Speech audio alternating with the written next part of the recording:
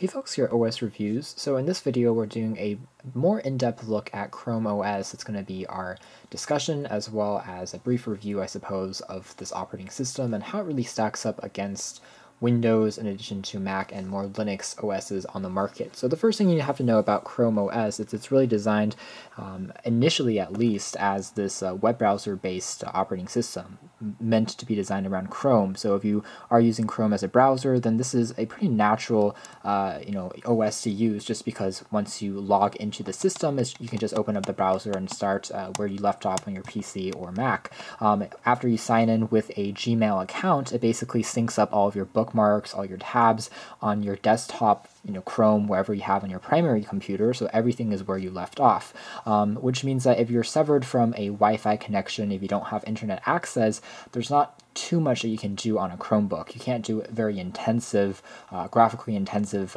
photo editing or video editing, creative tasks, things like that. However, that is slowly changing as Google rolled out an update a few months back that now allows you to install Android apps by default onto a Chromebook. Just search them up and you can download them. So things that you can do on your tablet or your phone can now be installed on Chrome OS, which makes it a lot more versatile and useful. So you can also play a bit of games as well as do a bit of ebook reading. Offline content can now be done. With that being said, you're still limited in a sense with low memory on most Chromebooks. On the version you see in front of you, this ASUS C200M only comes with 16 gigabytes of built-in storage, and a portion of that is taken up by the operating system. So if you want to do a lot of offline tasks or document editing, you do have to plug in your own thumb drive or an SD card into your Chromebook if you don't want to use cloud storage and you aren't relying on cloud-based apps. So if we take another look at Chrome OS, one of the first benefits I will say is it's a very light OS, which means everything is extremely optimized for the purpose of web browsing, since all the processor and all the memory is just geared for that one single task. So supposedly low configured hardware, Intel Atom, Intel Celeron chips, will still run very smoothly with multiple tabs open with video streaming as well as complex websites like the New York Times. And it's also a very fast booting operating system since the first version rolled out. So I can close up the lid of this Chromebook, and within seconds, tapping on the power key once more, for instance, it comes right back up, even from a complete reboot, which is actually what I've done here. So everything is extremely fast, and almost instantly you're reconnected to your Wi-Fi. All of your previously open programs and tasks are there again. Simply just sign in.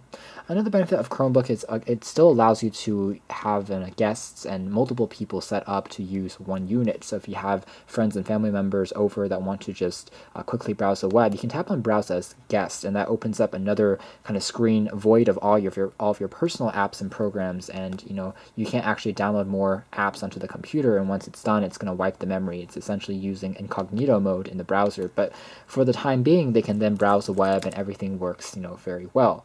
And you can see there that web browsing itself is extremely fast and fluid, and Google is of course set as the default web browsing client. Otherwise, if you want to take a quick look at some other things in terms of settings, you have to tap on the little bar on the right hand side, and that brings up a drawer of things that you can change, such as Bluetooth, Wi-Fi, and you can also set the search engine to a different one. You can change the touchpad settings, language settings, about the Chrome OS operating system installed on board, version, firmware updates. All of those things can be changed and tweaked. Below here there's access to a task drawer, and this is where you can pin more programs as you install them. So for instance, if I like files, I can drag this, if I was actually not in this guest mode, but I can drag it into this taskbar below here, just like I would on Windows or on Mac. The only thing that's different from Windows is that you can't pin these folders or applications icons directly onto this wallpaper page. So overall it looks pretty sleek and elegant from a user perspective. Very easy to pick up and learn, for first-time computer users even, so that's nice to note.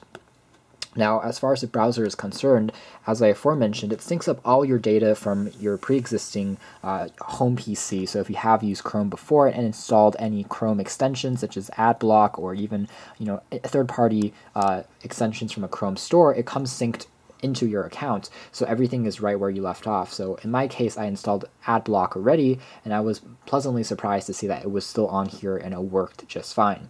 Otherwise, all of your applications that you'll really be installing is through the Chrome store, even your Android apps. So that's where you have to have internet connection again, and then you open up the Chrome store to browse through things such as, Microsoft Word for free as an offline quick editor, or even other things such as Android applications. So it all is taking you through the Chrome store to download these tasks, and that works pretty well. But again, I recommend plugging in another thumb drive if you plan on installing too many applications, especially those which require maybe games or more memory to operate for offline purposes. So that's something to quickly point out.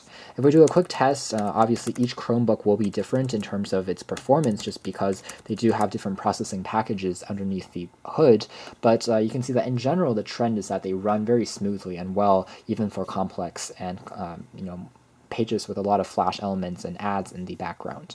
Otherwise, battery life is yet another strong point for almost all Chromebooks. So Chrome OS again is very optimized for this, despite having a pretty standard milliamp hour capacity for their ultra portables and Chrome OS laptops, and you can expect 7 to 12 hours of continuous battery life, which is excellent, especially for people who are constantly on the go and don't have access to a AC outlet when they're traveling. But one thing I will say about Chromebooks though is that the screens can be smaller than your typical Windows laptop. The average display, for instance, might run at 11.6 inches, and they can of course go up to 15.6 inches, but larger displays are harder to find, and the quality will vary by the model number and the manufacturer, of course, that you're looking for. But going back to Chrome OS for a quick moment, basically everything is done from the browser, even for more complicated tasks, such as looking through the specifications and the processing hardware configurations of your Chromebook. You have to type in a specific command into the address line, such as, settings, for instance, and that pulls up a more complicated page of things such as your processor speed, the amount of RAM, and that actually can't be directly found through just the settings over here. So there's a lot of little tricks that are hidden in here. All the commands that Chrome is able to perform on a Windows-based or Mac-based machine is still can be found here, such as Control-C, Control-Paste. So all those tasks and shortcuts are still going to be performed. But if this is the first time you're using the Chrome browser, it does take a little bit of time to get used to and kind of learn some of these tricks and shortcuts. So overall, that is Chrome OS. I would say that it is a pretty fast and responsive OS. Before, when it was first released, it wasn't really taken too seriously in the tech community and even in sales, because all it could do was browse the web, and the pricing wasn't that dramatically different from budget-oriented Windows laptops on the market. But since then, a lot has changed. It's been able to run Android apps now, which opens a lot more possibilities, but still has a bit of room for development down the road. But in addition, it's retained its strengths, such as its long battery life, as well as an ultra-portable form factor on most of these machines. And also, of course, if you're willing to do a bit more of tutorial work, you're doing a bit more hacking and rooting, you can also install other versions of Linux on your Chromebook pretty easily, such as Ubuntu and Dual Boot, also maybe even Windows if you want to try that. So it opens up the doors for a lot more possibilities at a very low price point. And in Chrome OS, it does what it's always said to do, which is browse the web really well, and it's very optimized, and boot up times are extremely swift as well as quick.